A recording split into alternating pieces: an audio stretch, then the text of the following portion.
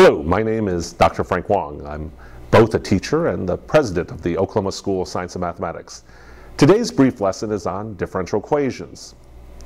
Now remember that calculus is quite simply the mathematics of change, and a differential equation is an equation that involves rates of change. And from your basic study of calculus, you know that rate of change is expressed as a derivative or a differential. And so a differential equation is simply an equation that involves differentials or derivatives. We're going to look at a very simple differential equation. And what gives rise to this differential equation is a basic observation that has been made about populations. We know that in general, a population, let's say a population of people or of rabbits or of bacteria, that the rate of change of population is proportional to the population. So the larger the population, the faster the rate of change. This actually also applies to money.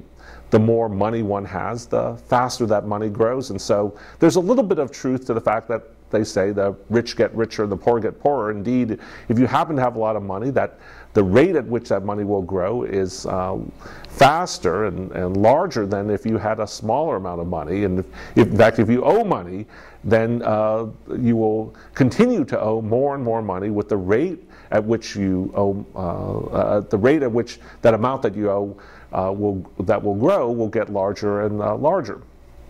Let's look at the population situation here. So again, I remind you that a differential equation is an equation that involves rates of change, that is, derivatives are differentials. But let's look at this situation here. We know that at a given time, the rate of change of population is proportional to the population. So how do we express that mathematically? Okay, let's see over here. We're going to drop the shade over here.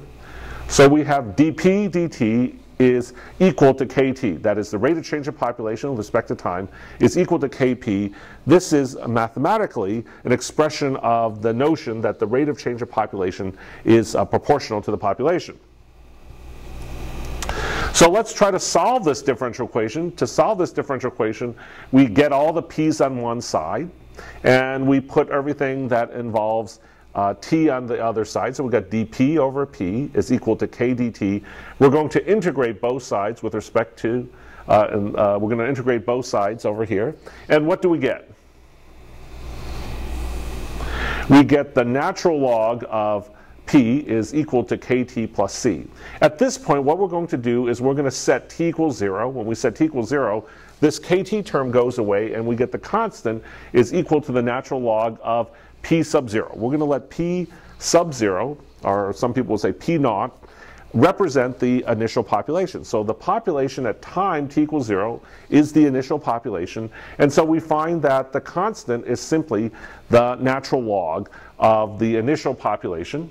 And so if we go back and substitute in the original equations here, we get the natural log of p minus the natural log of p naught is equal to kt. And so using the properties of the logarithm, we get the natural log of p over p0 is equal to kt. And at this point, we recall that by the definition of definition of the logarithm, when we say the natural log of p over p0 equals kt, what we're saying is that e to the kt is equal to p over p0. So let's take a little digression here. We see that if e to the stick man is equal to glob, that is equivalent to saying that the natural log of glob is equal to stickman.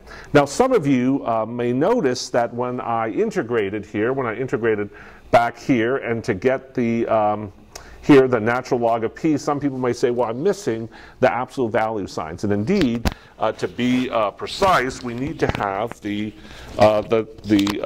absolute value signs, but we note that population is assumed to be positive. Population is assumed to be positive, so we don't need those absolute value signs. And so what we end up with here is the equation that the population is equal to the initial population times e to the kt. So that is, the population at a particular time is equal to the initial population times e to the kt. And this is the solution to the original differential equation. The original differential equation being that dp over dt is equal to kp, which is really a mathematical expression of the notion that the rate of change of population is proportional to the population. And so that ends our first brief lesson on differential equations.